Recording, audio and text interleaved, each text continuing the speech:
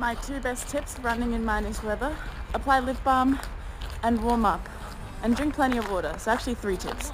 But anyway, it's time to go. Running in minus degrees is actually so much harder than normal because your body has to work harder to maintain the heat, but it does mean you get to burn more calories, so that's a win. The air was so cold though, and I was actually struggling a lot, but we got through it. The most important thing here is that snow equals Christmas. Afterwards, I warmed up with my favorite spicy noodles, which was super hot. And then it was time to go shopping.